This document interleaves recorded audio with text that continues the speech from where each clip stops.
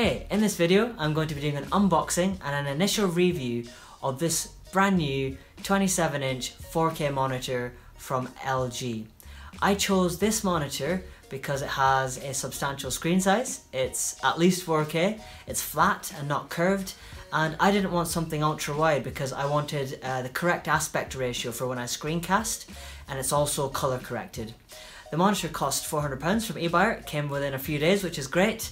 And let's get this thing unboxed. Here it is, and my initial impressions on the build are this is a great looking monitor.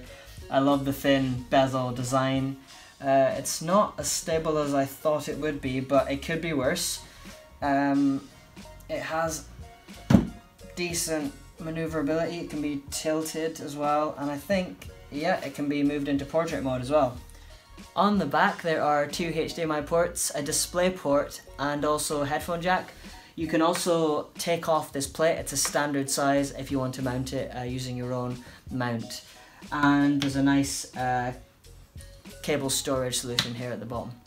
Okay, so I've set up the monitor with my MacBook Pro and used it for a few minutes and I am impressed. I can't wait to use this on a daily basis.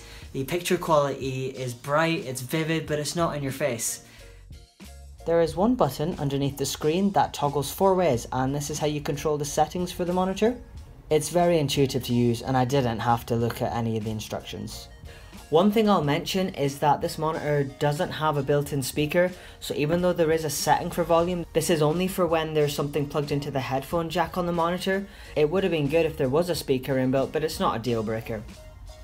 This monitor comes color corrected to 99%, and I'm running the monitor with this setting switched on sRGB.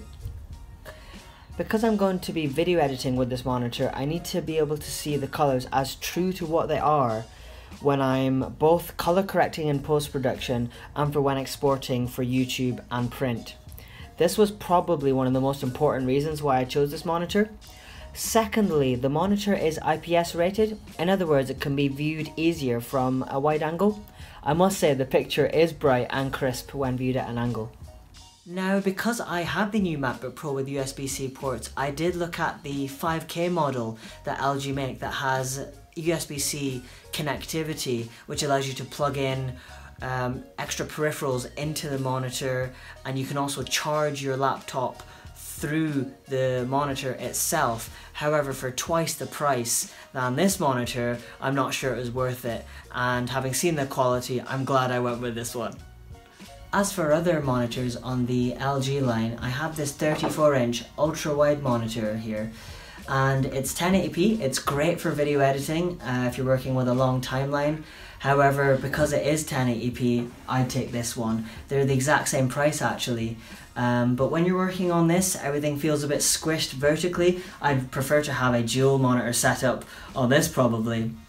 As for LG's competitors, Dell, Asus, Benq, they all have 27-inch 4K monitors available on the market.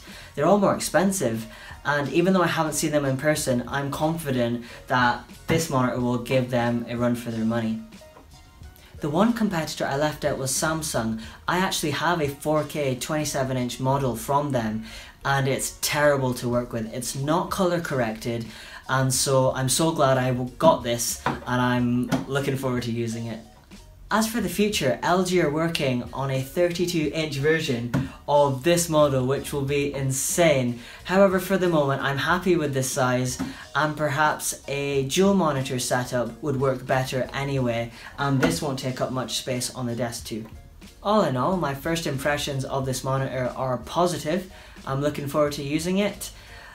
Personally, nothing can come close to the 5K screen on the iMac, and I would always prefer to use that for editing and my day-to-day use. However, when I am using my MacBook Pro, I will be glad to use this monitor, and if my opinions change, I'll make another video. Thanks for watching, and I'll see you next time.